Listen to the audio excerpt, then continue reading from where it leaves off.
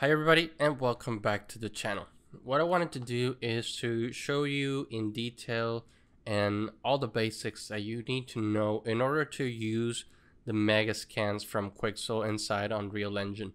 These are assets that are really fun to put together. If you're an indie developer or if you're a programmer that's having trouble looking for artists, or you don't have money to pay another artist, the Megascans are the way to go if you want to get a super detailed world or super detailed level for your game. So let's get started with the most basic thing, the landscape. The landscape is what I have here right now, and if I switch out of my camera, you're gonna see that this is my landscape. But the way you achieve this, the landscape's not one of those things that is plug and play. So I'm gonna show you how to get here. First thing you're going to need is, if you want to achieve this look, I'm using Unreal Engine Ray Trace. So just make a project that is Ray Trace. And the second thing you're going to need is Quixel Bridge. Make sure you have Quixel Bridge installed. I have a video and I'll leave it in the description below on how to install Quixel Bridge and make sure that it works with Unreal so you can just export your assets. Now what I have here is actually very simple. I put something together real quick just for show. This isn't an actual playable level or anything. And what we're going to do is we're going to talk about this landscape. The best way that I can show you how to do this is to start from scratch. So I'm just going to do File, New Level. And we're going to do Default. And I'm just going to get rid of this floor. Okay. And we're going to go into here, into modes. There used to be some tabs here that you could access. They changed that to here. I'm not sure why, but you can just click on modes, landscape, and you're gonna get a landscape. I left it on default, and this is actually a small-ish landscape. We don't need it to be too big for what we're going to do. And this is pretty much what you're gonna need. If you want to paint on the landscape, you can click on sculpt. And before you do that, of course, I forgot, you have to create your landscape. So I'm happy with these settings. I'm not going to change anything from what came in default, so I'm just going to hit create. And now I can go into sculpt and I can create a little bit of mountains. I can create some depressions if I wanted to, but I'm just going to leave it as it is because we're just going to talk about the material. And the problem is that the material out of Quixel Bridge is not going to be plug and play, and I'm going to show you why. So for that material, we're going to go into Megascans, surfaces. This is the dry mud ground. So if we go here, we type dry mud ground, there you go. Now you have several of these that you can choose. I think I chose this one. Yeah, this is the one with the check. You can choose this one if it's the one that suits you. You can choose any of the other ones. What I'm going to apply here will work for any of these materials. Okay, so actually let me get another one just so we can start from scratch, because the one that I have already edited all the settings. So I'm going to download this and I'm going to let it download, and I'll be right back once it's done. All right, mine is done. Make sure that when you are exporting that you have the folder that you need to export for. I'm going to click on export. That's going to take it into Unreal Engine. You're going to see that this is going to think a little bit and it's going to start importing. I'm probably going to cut it out here, and I'll be back once it's imported. All right, one thing that I forgot to mention before we actually import anything, and this is really important, is that on your Megascans, you have to enable displacement. If you don't, then it's not gonna, the material that creates here, it's not going to be created with displacement, and then you're not going to be using all those nice displacement features that these materials have. So make sure that you enable displacement before importing the material in. Otherwise, if you didn't and you just imported the material, what you could do is enable it and re-import the material. As simple as that. So now what we're going to do is I'm going to select my landscape, and I'm going to plug my material. And as you can see, it's super tiled. Even if we're close as this is really tiled. and there's actually no displacement. It's just a normal map working, and it doesn't look as good. So we're going to go into the material, double click. There you go. Here's my material.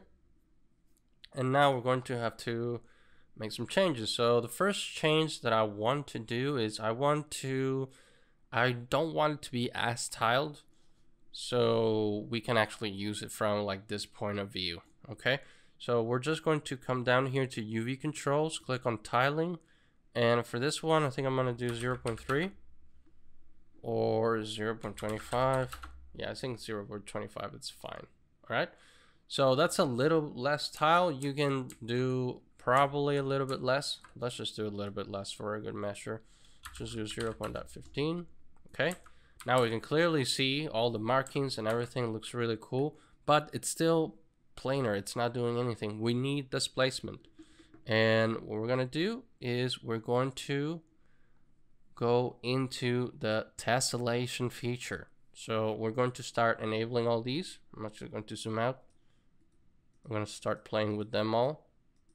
Okay, now when it comes to these two, near tessellation, far tessellation, what it means is it creates more polygons along the landscape plane or whatever plane you have. So near tessellation is whatever is closest to the camera, it's going to be tessellated, and far tessellation, whatever it is further away from the camera, is the amount of tessellation you're going to get.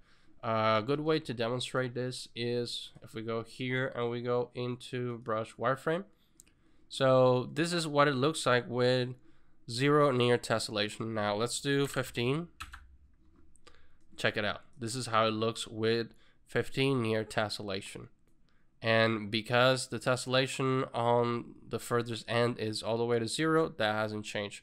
But if I were to type, let's say I type far tessellation 5, you're gonna see how this changed. And tessellation depends on your system and how much you want to bog it down. So if you want to have some performance, you'll have to play with this, and you have to find a good medium in between high quality terrain and good performance. So I'm not so worried about performance right now, so I think this is okay. Actually, let's switch to lit, see what happened there. So as you can see, now our rocks look like they are actually coming out of the ground, and it's not just a flat plane with a normal map. So that is a good thing. I'm actually going to increase this to 25. I'm going to do this to 10. All right. Now let's play with the other values. So displacement strength is exactly what it means. So if I move this up, you're going to see that this is the amount of displacement that's being applied to the terrain. Actually, leaving it to 1 is fine. Contrast, remember displacement is a black and white map, so if you change the contrast, it's going to just change a little bit of the detail that's on that displacement map. Displacement height is going to be how much, whoops, and this is getting super weird, how much your height is increased. I want to let it go and see what happens to the map. Wow, that's super weird. So let's just go back and let's leave it around here. Let me just go around here and look at how much this sphere is being distorted. And let's see, if we bring it back to 2, still distorted, but not as much. So just a little bit. Let's do 2.5. It's probably too much. 2.1. Okay. Let me see if it's not ridiculous. Yeah, it is not doing well. Look at these peaks, actually looking really bad. So we dial that back, and we may have to just dial it in the other direction. There you go. This also depends on the amount of tessellation you have. So the more tessellation you have, the better it's going to look in the end. So yeah, that doesn't look good. So let's just leave it to 1.2. Should be fine. Let's keep on playing with this. Usually I don't play with the offset. It doesn't do much. So I'm just gonna leave it as it is. The fade distance, I'll leave it as it is because that depends on how you want to optimize the between the far and the near tessellation. And I'm gonna leave it as it is because it's actually looking really nice. And if I wanted to, I could actually increase the amount of tessellation and it will look even better. There you go. So let's just do displacement height to 1.05. There you go. So that way we have some nice displacement and it's not looking all weird. Okay, that is how you adjust the values on your asset on the surface map, so you can use it right away with your landscape. Like I said, there are other ways to do this, a little bit more complicated using blueprints, but this is to me the easiest way to do if you just want to get started with building your level. The other thing that you could do here is you can go and check on the albedo tint, and let's say you want to give this kind of like a different overall look. So I can go into my albedo tint and let's say we're going more bluish terrain. And I say, okay, but you see that nothing is happening. The reason why nothing is happening is because the albedo tint intensity is not checked and it's all the way to 0. So that means it's not doing anything.